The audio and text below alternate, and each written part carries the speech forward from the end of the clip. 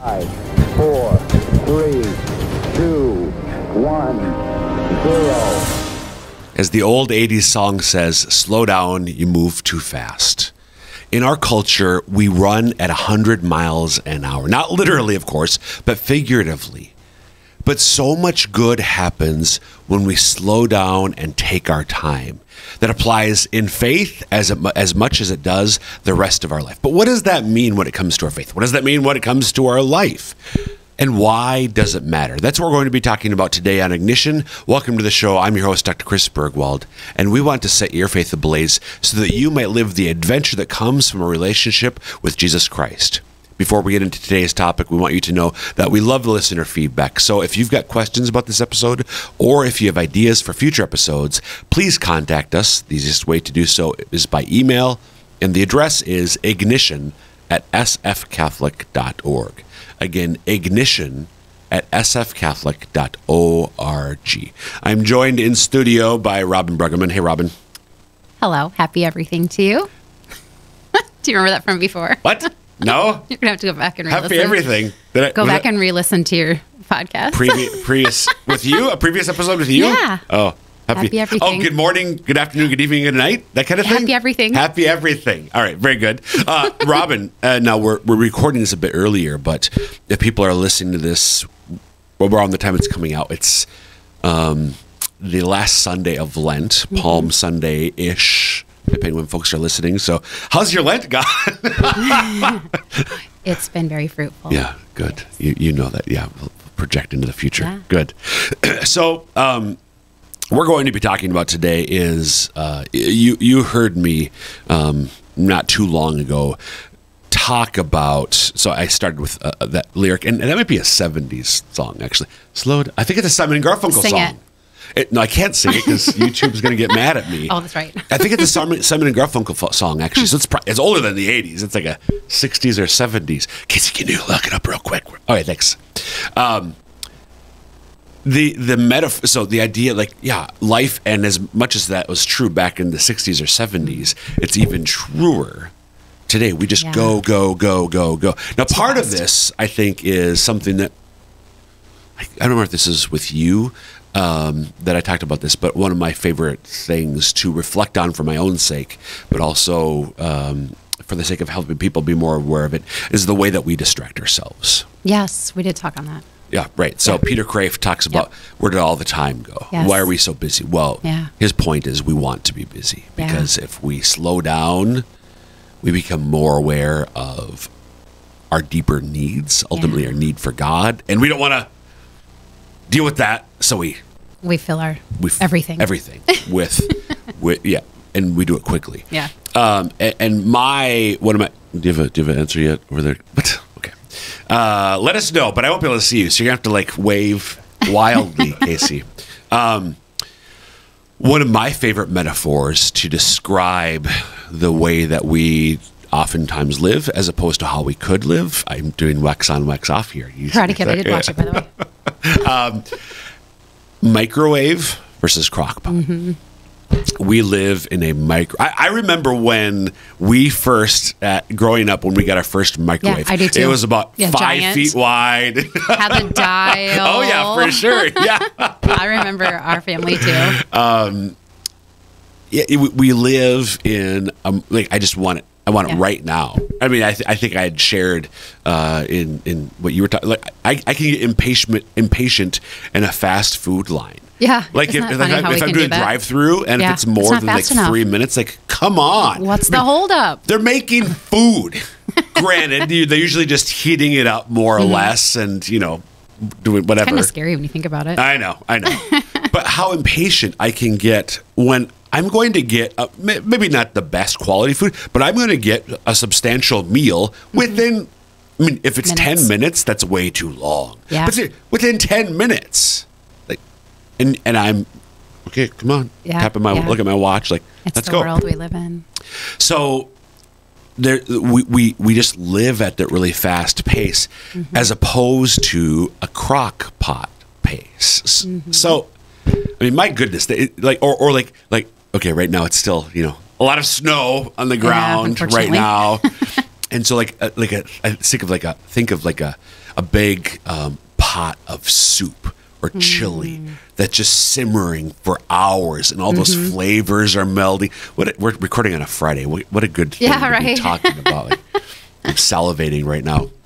But so often, or sous vide, you know what sous vide is? Have you heard about sous vide? So sous vide is this way to prepare food. Basically, it's actually used in a lot of restaurants, but consumers now, where you put a cut of meat, any kind of meat, it could be vegetables too, but it goes in like a sealed vacuum-packed bag, and then it's put in water that is at a constant temperature. So you actually can cook meat this way, and you never burn it because the water's at exactly the right temperature that you need to cook your steak. Or, again, Fridays, why am I talking about? Your fish. Interesting. You know, your filet o fish. Your filet of melt salmon. the wrapper?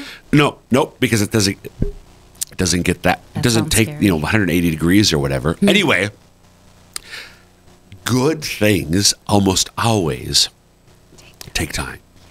Good things almost always take time.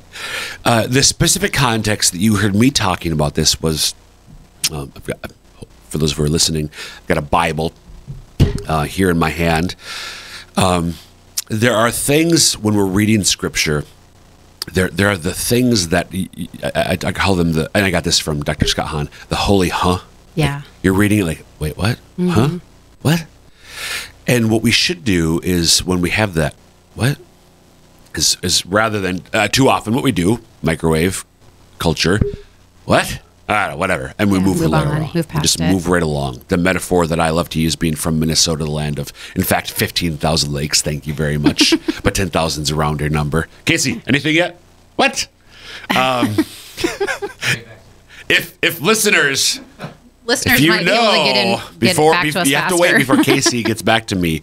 What the Simon and Garfunkel song is, Ignition at sfcatholic.org, and I'll send you a prize. Ignition at sfcatholic.org. Slow down, you move too fast. What's the song? I know, Casey, hopefully you'll get back to me before our listeners do. He wants the prize. Which will be in April. Typing away. I don't think he's actually listening now because he's just typing now. Or looking. Anyways. 1966. What's the name of the song? Oh, 59th Street Bridge. Well, that's why you weren't finding it if it's Nothing under something to do, else. yeah, 1966. Way before any of the three of us were born. Yeah. So, back to microwaves. Bugs across the water. Oh, yeah. We're talking about the Minnesota, lakes.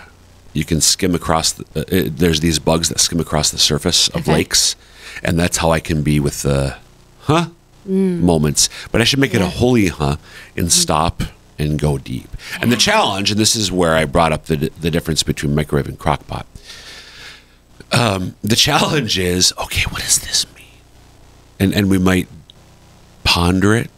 We hopefully, Lord, we pray, we ponder, and we pray, Lord, what does this mean? I don't understand. Like, what's going on here? We might do some study in this case. We might consult some Bible commentaries, some study Bibles. And we might still not get an answer. And then we revert back to the surface skimming bug. Oh, well, move along. Yep. On to the next thing. Well, if it's something that sticks with you, maybe that's the Lord. I'm going to use your image. But that's the Holy Spirit tapping on your shoulder. I want you to stay with this, Chris.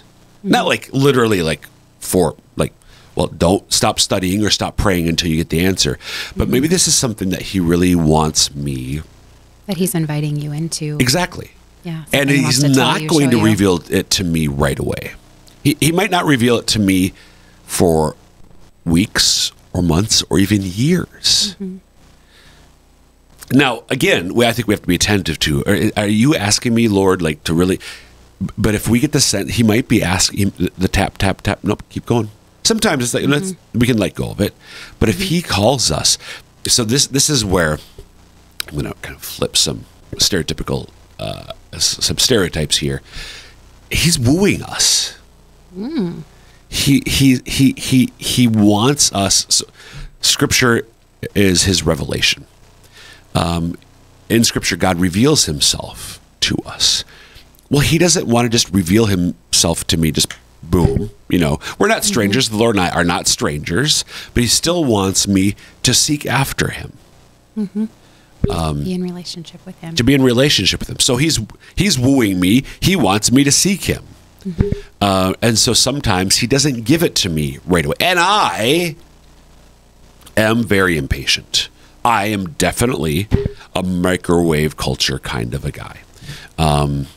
I like to do things I eat too quickly. I talk too quickly. I do all sorts of things too quickly. But the best things come to those who wait, as the saying says. The best things come, again, think of going back to our metaphors here, a crock pot. Almost always, if it comes out of a crock pot, it's going to be better than if it came out of a microwave. Better quality. Yep.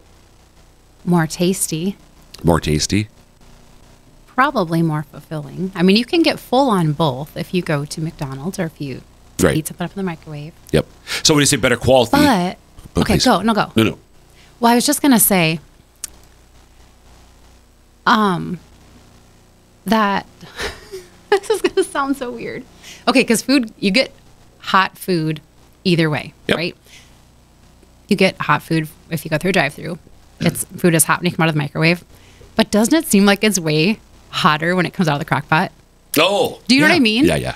And so then it comes out, and even before you can get it into your mouth, you're still smelling all the smells. And it's just, I feel like it is activating more senses. Right. You know? Right. And so there's just even this greater, I think, anticipation of what has been made. Right. And more attentiveness and more care has been put into that meal too. Yep. Instead of just throwing it into the microwave. Yep. Therefore, what's the therefore for you in that right there? What difference does that make? There's more attentiveness and more care in the preparation. I don't know. It just seems more special and what's the word you think I should say? No, I I don't know. And I think of like, okay, as a mom, if I can make a good, healthy, nourishing, but very tasty meal that my family loves, as opposed to when I'm in my crazy state and just like, okay, are there leftovers I can reheat or is there something I can throw in the microwave? It just makes me even feel better when I have prepared something with care for the ones I love. Yeah. Does that make sense? Yeah, totally. Absolutely. So you had said better, and I wanted you to go first, so I'm glad I did because I really like that. But you had said the food's usually better quality. Yeah, for sure. And therefore it's more nourishing for you. The thing that takes longer is almost always more nourishing for you. There's more substance to it. It's better for us. What we actually need. Right. You're right. You know. Right. I do. There was a time when the older kids were little, where we stopped at a fast food place, and this was a point where we thought maybe there were some gluten intolerances.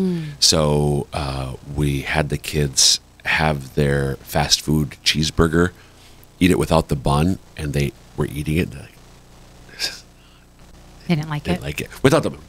This is it's still food. You're still being and I'm like, what do you think? I mean, it's not like it's not like chopped sirloin,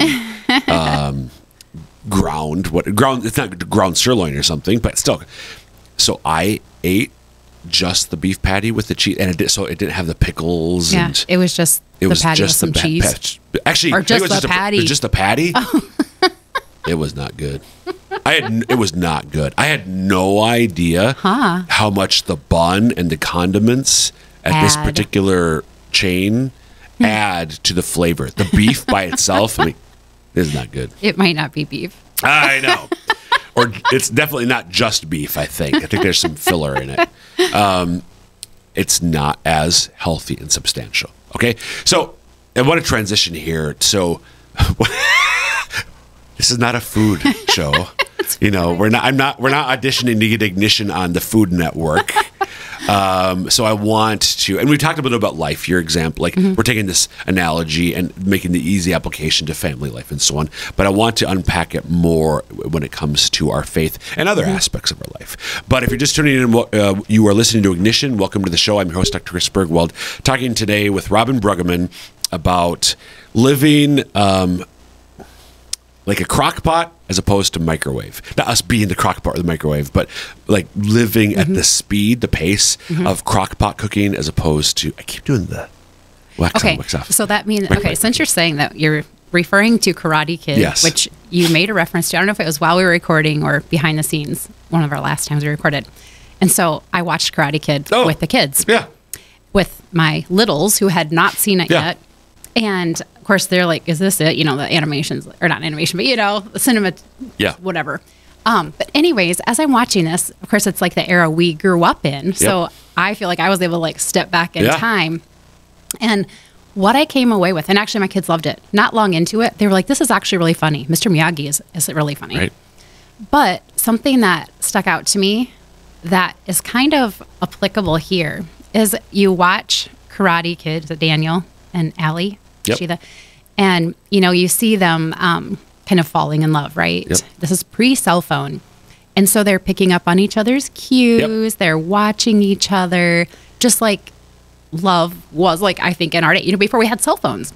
And I came away from that after watching the movie feeling kind of sad, because I'm like, you know, nowadays our kids have cell phones and they're on them and they can be entering into relationship or liking somebody or whatever through cell phones, and how they're actually missing out on all this interacting and the looks and do you know what I'm talking about? I do. And so that kind of is similar. Like even like relationships, I feel like now can be that way, because it's like a microwave and it's like moving quick because you can do all this texting and snapping, whatever. Right.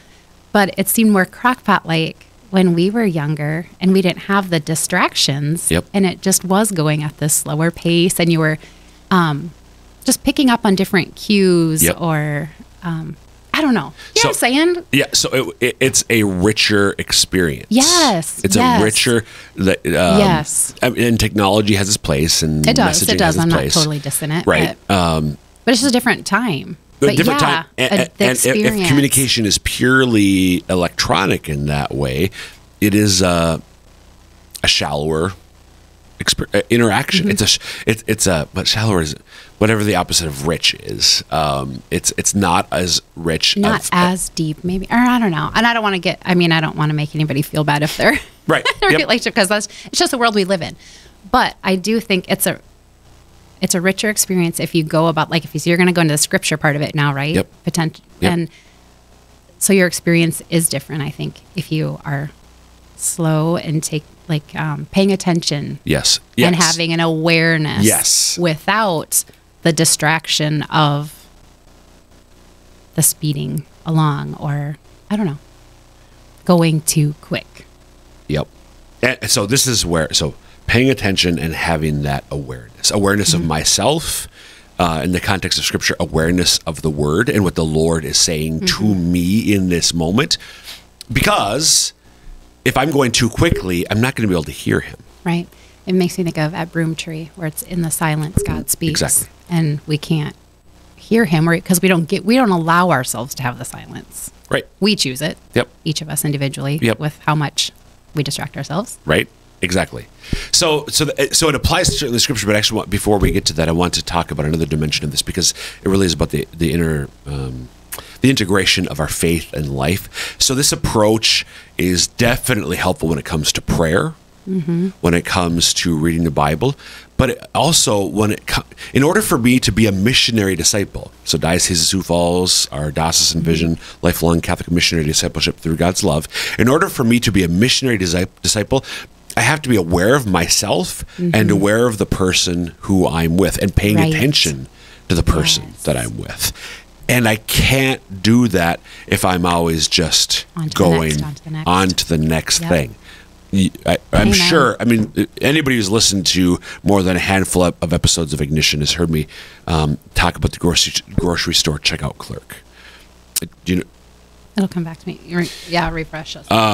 So one of my favorite examples on the little ways that we are called to accompany others, to be missionary disciples to others, are like when you're going through the checkout line at the grocery store or at the department store. Am I really aware of, present to, attentive to the checkout clerk, the person in front of me? This is an immortal being in front of me, who has hopes and dreams, who is created by God on purpose with an eternal destiny.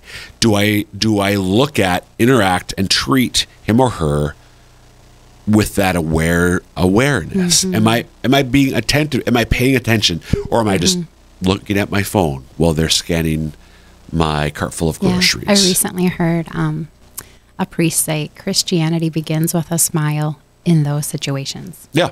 Like to the checkout person. Do you remember who it was? I don't. Was it Father Michael Gately? I don't know. Maybe. He's not local. I mean, he's like... No. Okay. It was on some... No. It was... Oh. Because he talks about the apostolate of the smile. Oh, Father really? Gately talks about the apostolate. Okay, I don't know if it was him or not. But yeah, he said Christianity begins with a smile to your checkout person, to anybody, holding the door open for someone and just saying hi and smiling. And that is recognizing that they are made in God's likeness and everything too.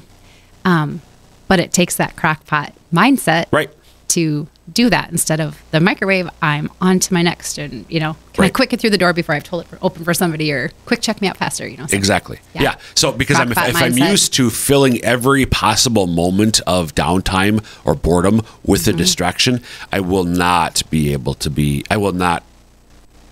as aware as I should. I'll recognize, okay, I know that's a person. I'm not in the checkout line. It's not a robot yet. Yeah. So I know that, but I'm not really attentive to. I'm not paying attention to the person in front of me. I love it's one of the curiosities of English language syntax.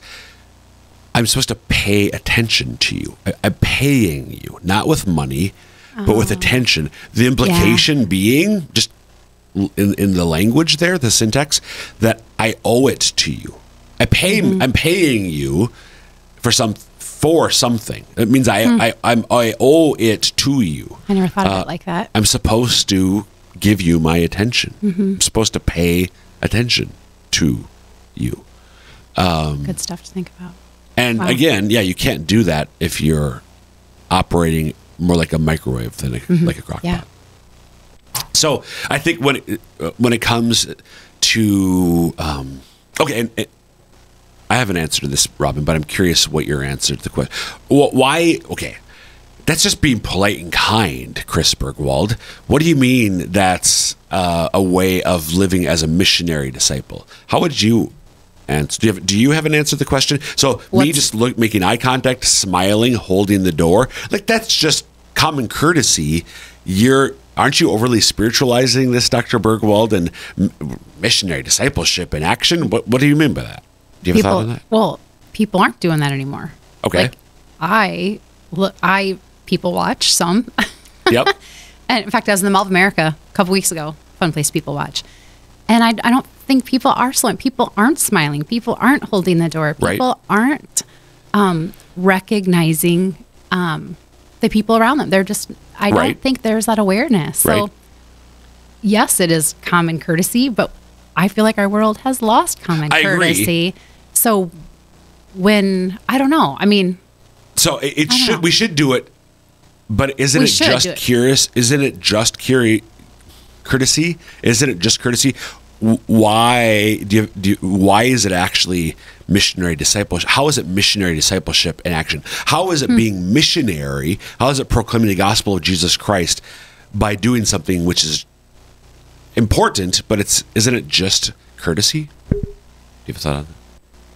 Not that I can put into words. So my answer to that question is in a culture in which, as studies tell us, the majority of adult Americans go throughout their day without a meaningful interaction with another human being, at least throughout their workday. Yeah.